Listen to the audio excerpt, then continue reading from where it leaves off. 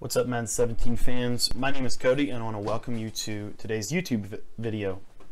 In today's video, before we get into it, I want to share something really quick with you. You get out of it what you put into it, guys. So my channel, I have a lot of videos, a lot of content. I've got over 1,000 videos over there, and the one thing that I've kind of learned in all of this is if you guys ask questions and engage in the comments section, then that's how you really get better at this game. So hopefully there's something that you see or something in this video that's interesting to you that will allow you to ask more questions, and then we can explore that in the comments. So I really invite the questions. I think that's the only way we can truly learn anything. So hopefully today's video adds some value to you, and again, I encourage you to engage with me in the comments section below. Alright, so let's get into this. So I've been playing Draft Champions for about 3 days now, and I'm really liking it a lot. I think there's definitely a different type of game mode. I like it and hate it at the same time, so much so that I can't quite figure out exactly how I feel about this game mode. So this is just a brand new draft. I think I've got the St. Louis Rams playbook. That's kind of the hard part, is that you get a random playbook. In my opinion, that's the hardest part about the entire game mode, is the playbook. So if you could pick your playbook and then draft your team, I think it would be much better. But that's just kind of the way I feel about it. But anyway, so been running a little bit more of the nickel. That's kind of become more of a staple of what I run now. And the reason is because of a video that I saw, and I can't remember who posted it, but I just saw it and kind of made me think of a concept or an idea, and that is the whole idea of what I want to do in defense in general. And you're going to see a lot of coverage in this game because I've been messing around with some different things. The whole idea is I want my defense to limit the amount of touchdowns you're going to get. So if you score a field goal, that's great, but if I can, my real job is to keep you from scoring touchdowns. That's how I see defense. I've talked about that at length, and I think this does a pretty good job. I'm not mad at the 4-3 under or changing for any real reason outside of the fact that I think that this defense allows more different opportunities with unique different coverages that you can run. And as I say that, we give up a touchdown on a stupid slip screen. So maybe I should not have ran that right there. So defensively, I'm also trying some new things out with my personnel. So I'm running heavy linebackers. So I use the linebacker rush package, which you can do that. If you guys don't know how to do that, just ask in the comments and I will help you. There's also YouTube videos out there that can help you do that. But I'm using the linebacker rush package, and one of the reasons is because I feel like it gets more speed on the field. And I also have realized that most people in Madden, they don't really, their offensive line is not exactly like their biggest strength for most people. And so I'm taking advantage of that a little bit, because my defensive line, I'm now saying, well, I can pass on my defensive line. I don't have to really worry about it because I know that their offensive line is not that great, and so we can get by with lesser than players. Still running the bunch if I can. So I have had some experiences in Draft Champions where I haven't been able to run like my bread and butter, which is the bunch.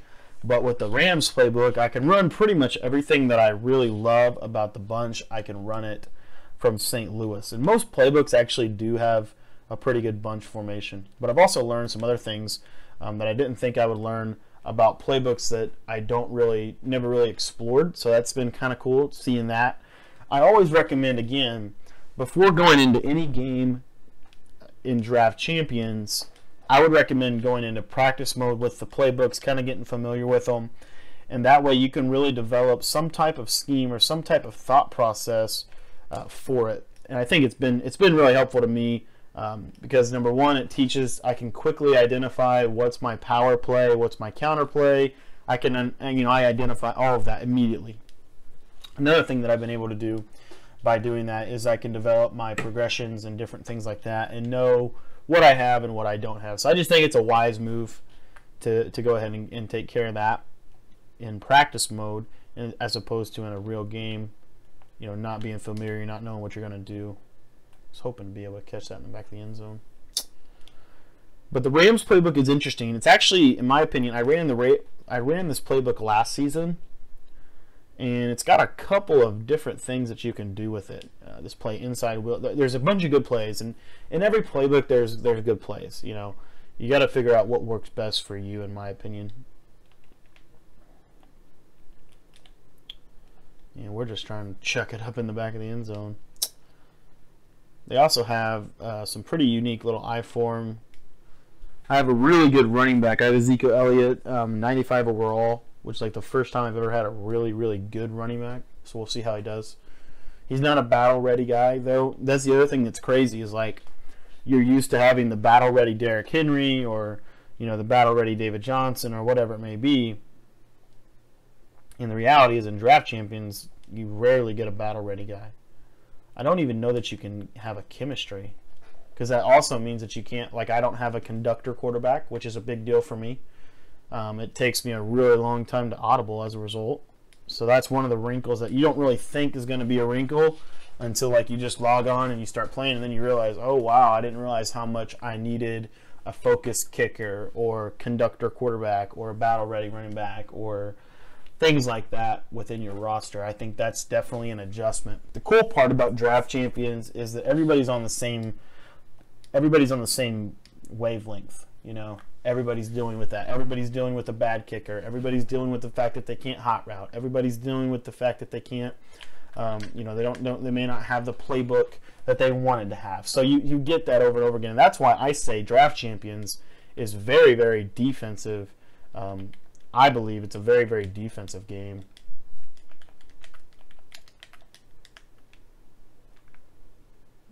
Let's see. Also, guys, real quick, one player that I've been watching a lot lately, and I think is someone that you can really learn something from, is D. Jones. I don't know if you guys know who D. Jones is. You may not like him. He's he's a competitive Madden player, and I've noticed a couple of the things that he's been doing that he was doing in the beginning of the season with different defenses and different things that he was doing, and I really think he's onto something with some of his concepts. So definitely think you guys should go check him out. You can just Google or YouTube, search through YouTube. I don't know if he has a YouTube channel, but you can search on YouTube D. Jones Madden 17 tournament, and you can watch. He was actually in the finals against Spot Me Please in the first Madden challenge. So, you know, might be something there for you guys to check it out. Oh man, I didn't think he should have completed that one. 4th and inches. This is where things get serious. 4th and inches. So one thing that you can do, again, it goes back to practice mode, but you can come out in this 4-3 under, and occasionally I like to stay in the same formation just for my benefit. As you can see, I didn't stop him there, but occasionally you will be able to stop it. If you really wanted to stop QB sneak and you didn't want to stop anything else but QB sneak, I would recommend going to goal line. I think it's the Blitz C that you can run. Seems to work pretty good. There we go, a little stretch run.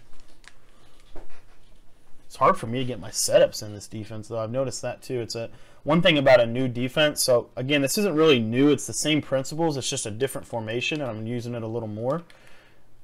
Is the setups, man? It's such a big adjustment. Like learning the new setups, learning how the formation. I mean, even though it looks very similar to the 4-3 under, it does look a little different. All right, 3rd and 2 here. So one of the things that you got to figure out, in my opinion, when you're playing Madden, is you got to figure out when to pick and choose your spots. Like here, he's probably going to run a stretch or a toss. He goes ahead and runs the toss. I should have known. I should have checked out of what I called. That was a bad play call. That's one thing about the 4-3 under. I'm going to go back to the 4-3 under here. I want to apply the nickel principles to the 4-3 under, but I haven't quite figured it out yet. And that's just the way it goes. See, like here, I'm completely out. I don't know what I don't even know what I called there. Going with bench again. This guy's going to run a lot of bench, corner strike type plays. That's what most people are doing. I mean, again, one of the things that's always fascinating to me is how little Madden really changes over the seasons. Like, it changes, but it doesn't. I mean, I don't know if that makes sense, but Hopefully you guys know what I'm talking about. If you do know what I'm talking about, give me a like on the video and I'll know. We've got some cool things coming up on the YouTube channel as well. I'm going to be working on a complete Madden guide that's going to help, I think, a lot of people just kind of with the game in general, and some different things that you can do to kind of put together a game plan and all of that kind of stuff. We're going to go through those tactics for you guys, so I think that will be really really helpful for some people.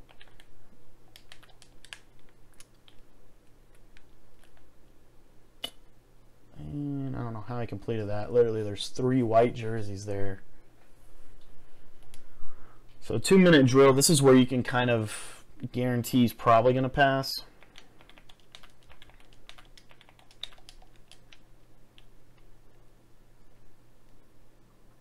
How did he get open? Like, that's Von Miller covering him. It's kind of frustrating. So in this situation, sorry I'm not kind of giving breakdown. In this situation, you've got to hold. This is pretty pivotal that I hold him to 3 points.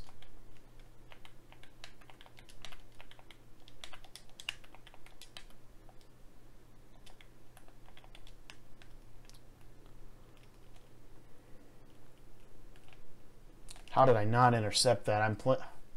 Man, that's frustrating. I had everything and I just threw it away.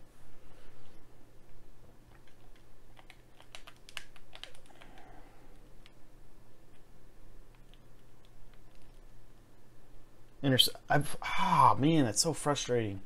So here's where you call timeouts. I think timeouts are, especially in the first half, you can play a lot of chess with your timeouts. Like, you know, I think they're really. See if he runs the ball. Nope. Intercept that. We're not getting our pressure is not coming in for some reason. I'm trying to figure out why.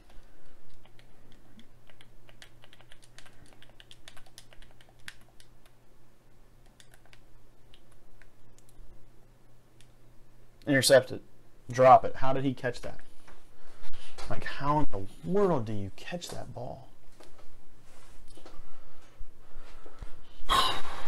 Alright, so 3rd and 2. This is where you really, I mean, this is the cool part about being in a goal line situation, something like this, where you're ball on the 3-yard line, is there's not a whole lot of space for them to do a whole lot.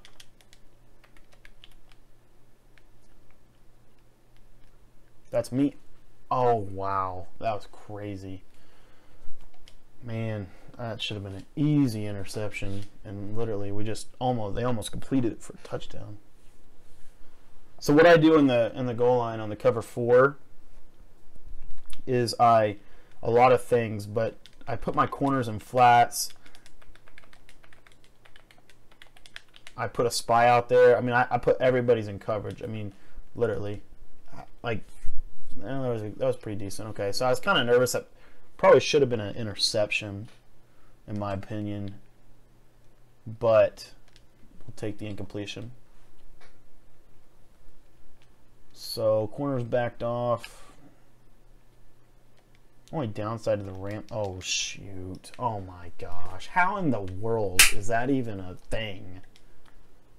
Oh my gosh! That's so frustrating. That's like the most frustrating thing.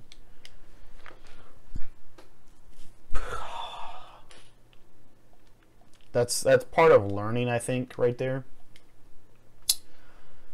And right there, that's a complete mistake. I mean, there's no ifs, ands, or buts about it. I made a big-time mistake by even calling a play. But I thought, what could possibly go wrong? I'm just going to run a quick little inside run. The right tackle just literally didn't block anybody. And we're in this situation now where he's now up. I mean, it's just one little. It's not a big deal because he's still only up 1 possession. If I score a touchdown, I'm going to be up. But it is, you know, certainly a frustration, I think, because it's like, how could that even, like, how could that guy not block him in that situation? Like, he just came through.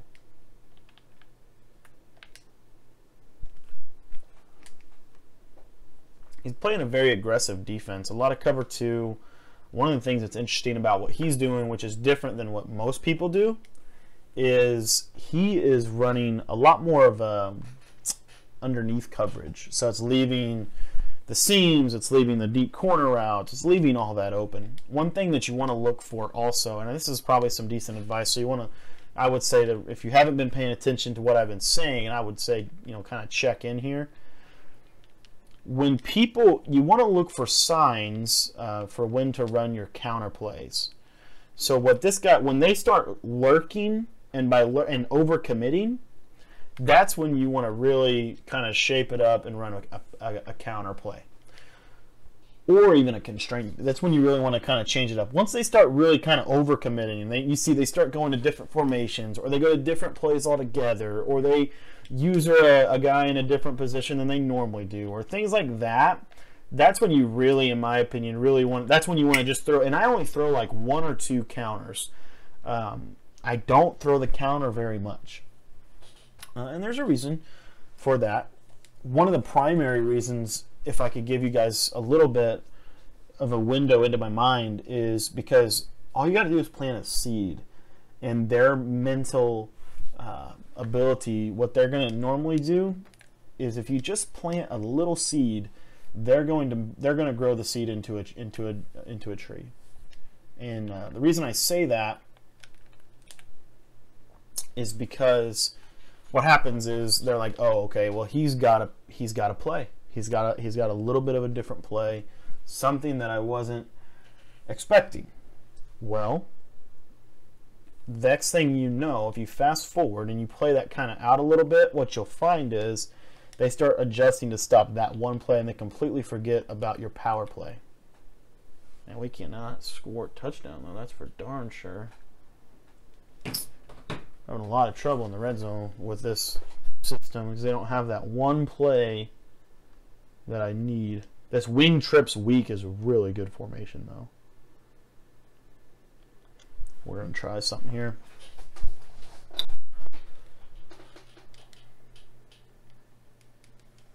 Reason I go to this, I just know this. This was, I ran some of this last year. Catch that. Nice. Niles Paul's a beast of a tight end. That's one thing too, like, because you learn, like in MUT, when you're playing salary cap, you're looking for 2 things. You're looking for affordability and cap value, and then also you're looking for ability. So, and you just try to trim that. You trim it and trim it and trim it until you can't trim it anymore. Whereas in Draft Champions, you're just kind of given, you get to pick one out of these 3 people, and you have to pick the guy. And there's no cap limit, so you just pick the best guy for the job. So it's kind of a interesting little dynamic. I would say, if I was going to give any piece of advice to you guys as far as drafting goes, draft for your system, not for your roster. Okay, and what I mean by that is you need to be drafting for the playbook you're going to be using. You don't want to draft, like, for example, there's a lot of times where I've had, how's that? Thank you. There's a lot of times where I had better players. So if I might have a 99 overall right end or something like that. But I also might have a 93 overall corner. And what do I need more in my defense? In my defense, I need 2 people that can cover in zone, because that's the cover 2, the 2 deep guys. Okay? From there, I don't need a whole lot at corner, but I need linebackers that can run and can man coverage and can do things that most linebackers can't do. So because of that, I draft heavy linebackers. There you see, that's about throwing the counter in at the right time. I think he actually missed a sack there.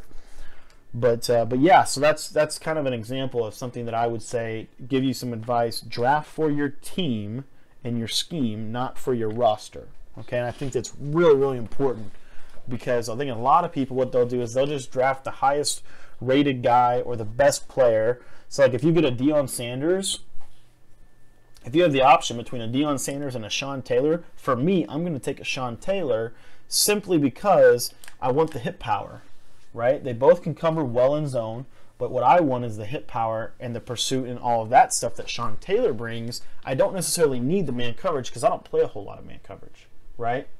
So that's a little bit into my mind. I hope that's helpful. If you guys If you guys like that tip, in my opinion, one of the things that you can do to help me is share this video with somebody. That's all I really ask, just share it. Kind of go out of your way to let somebody know that the channel exists, let them know that this video helped you. So if you could do that for me, that would be incredible. So second and short here.